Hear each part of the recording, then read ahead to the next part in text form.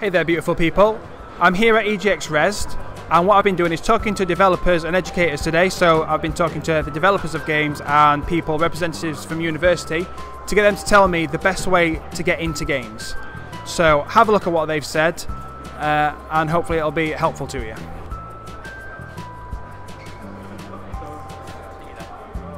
So I got into working games. I started as an intern working at Introversion during my third year. After that, after I graduated, I sort of took a year doing my own sort of small projects and my own games. After that, because Introversion knew me, they sort of sent me an email. They knew I was doing sort of like freelance work, and just went, "Hey, we have a small job. Do you want to do it?" I went, "Yes," and then since then I've just gotten more and more work from them, more or less.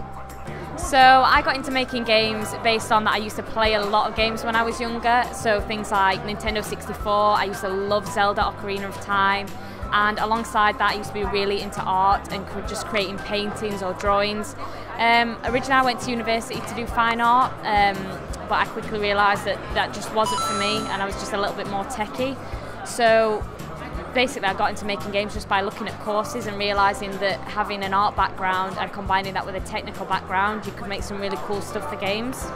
I got into it when I was in stuff like high school, then just followed it on from college to uni to then pretty much since then. Making like a small prototype game because a friend said, "Oh, I want to do this, this and this." I built a small prototype, then he then's doing that from there, but then that project kind of got shelved. But I moved on to other projects, stuff like Stanley's Adventures Through Space, to my current one, Elements AR.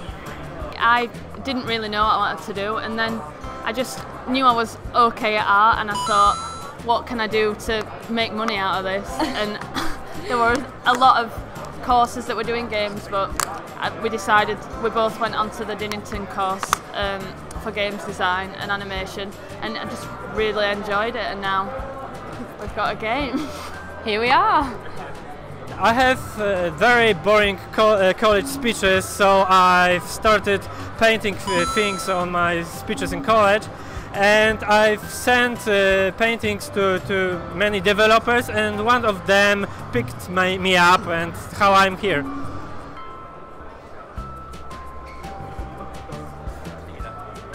Make your own games, have your own projects.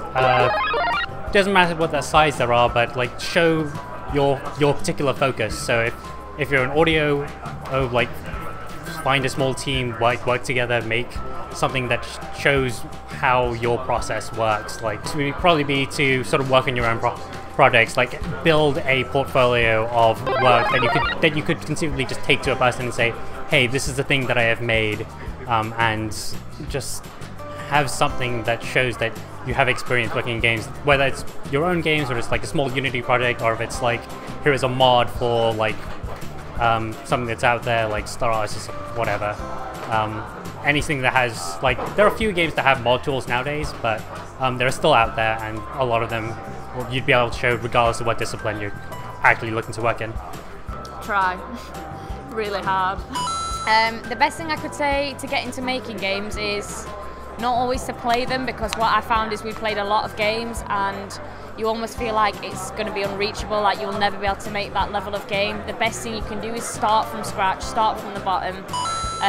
Your work will look like crap all the time, but that pushes you to get a lot better. Yeah, and what we found really useful was just looking online at tutorials, following step-by-step guides, going wrong, learning from your mistakes. Feedback, constant feedback from people on forums like this Facebook group called 10,000 Hours, and always posting your work, because any critique is a good critique because you're getting feedback all the time. And also I'd say get your portfolio out there at an early stage, because you never know who you're going to meet. So we come to events like EGX or Resd all the time. We have for the last 4 or 5 years, and each time we've come we've had a portfolio online, giving business cards out or network, exchange emails with people, let them look at your portfolio and they can give you feedback, or they can even offer you a job or say, yeah, this is good, this is bad. Just don't be ashamed to show what you've got, even if you think it's not that good yet, because everyone always gets better. Like, we never thought we'd be here with a game, did we? And couldn't even 3D about 4 years ago. Yeah, so, that's it. Yeah. So you will get there.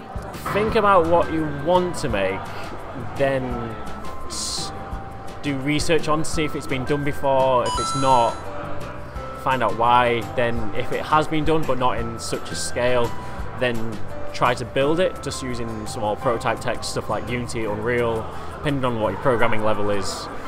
But then just build upon what you know and what you've done before. The most important thing to get somewhere, you need to make things. Don't only think about them, but making things.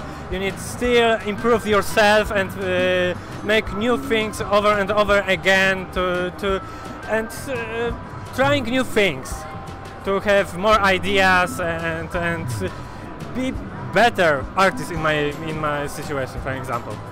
Okay, so that's what the developers I spoke to said. But I also spoke to some educators, none of whom were brave enough to appear on camera, so I'm just going to kind of paraphrase what they told me.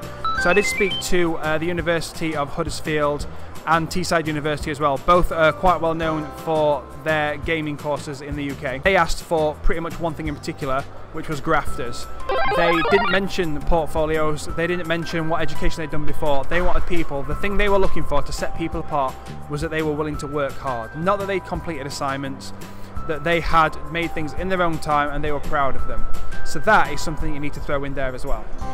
Right, so I hope all that information has been useful to you. Thanks for watching. Any comments or questions, leave them below. And I'll see you in the next one. Laters.